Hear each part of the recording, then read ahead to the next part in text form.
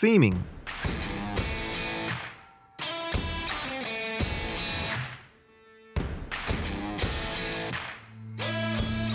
SA base sheet side laps. Set the rolls with a minimum 3-inch wide seam. Pull the release liner from the back of the sheet. Roll all seams with a hand roller to ensure a proper bond. Pay special attention to the angle step-offs at the end laps. End laps in SA base. End laps in SA base are done with a membrane adhesive only and do not require Mod Bit adhesive. End laps must be a minimum 6 inches wide and stagger at a minimum of 36 inches between rolls. Trim the upper corner on the upslope side at a 45-degree angle to soften the edge and prevent a gap. Pull the release liner and mate the end lap together. Roll with a 2-inch roller to promote adhesion and ensure a proper bond. Pay special attention to the angle step-off. FastLap end laps. All Mule-Hide SA cap sheets have a 6-inch wide granule-free FastLap on the end of each roll. FastLaps reduce labor by eliminating the need for Mod Bit adhesive or hot air welding. Each FastLap is protected by a removable release liner. Overlap sheet 6 inches to completely cover the granule-free end lap. Trim upper corner at a 45-degree angle. Carefully remove release liner from seam at a 45-degree angle. Apply a bead of Mule-Hide 271 Mod Bit sealant along the cut edge. Use hand pressure to mate the seam. Roll seam with a 2-inch roller to ensure proper adhesion, paying special attention to the step-off.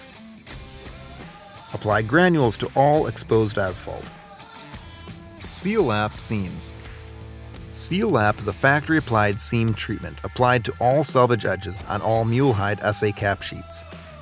SealLap enhances the seam green strength until the Mod Bit seam has fully cured. When completing a SealLap seam, remove the release liner at a 45-degree angle. Mate the sheets together to set the seam and roll the entire seam with a 2-inch roller to ensure a proper bond. SealLap seam may also be hot air welded.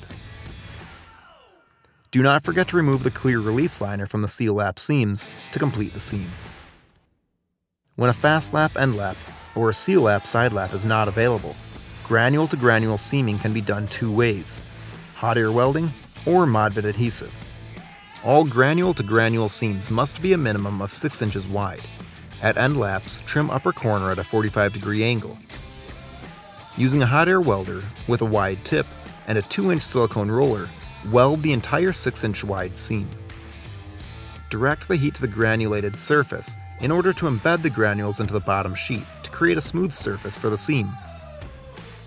When rolling, pay special attention to the angled step-off. Be careful not to overheat the material. Loose granules can be spread into the bleed-out to mask the edge of the seam. Mod Bit adhesive. Overlap sheet a minimum of 6 inches. At end laps, trim the top corner at a 45-degree angle. Apply 421 Mod Bit adhesive approximately 1/8 inch thick over the entire seam area. Set the top sheet into the Mod Bit adhesive and roll with a 2-inch roller. Apply loose granules into the Mod Bit adhesive bleed out to mask the seam. Things to remember: the top corner on all end laps must be trimmed at a 45-degree angle on SA base and SA cap sheets. Granule to granule seams must be a minimum 6 inches wide and can be done 2 ways: hot air welding or Mod Bit adhesive. A bead of Mule-Hide 271 Mod Bit sealant or RGA1 must be applied to the cut angle on all FastLap end laps. Apply loose granules to any bleed out to mask the edge of the seam.